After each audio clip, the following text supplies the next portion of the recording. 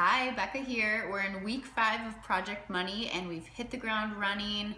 We've been saving money by spending less. We're already chipping away at our debt.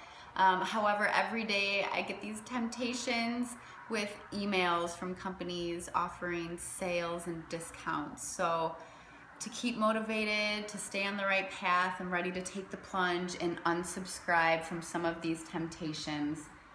Just in the last few days, I've received 172 emails with promotions. So let's get going on unsubscribing from this temptation.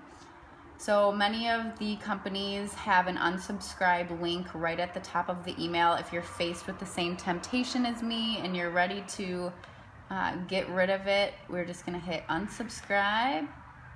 And boom, no more emails. So another plus side is less junk mail to delete. So now that I won't be getting as much junk mail with temptations of sales, I can stay motivated to keep saving and keep paying off debt.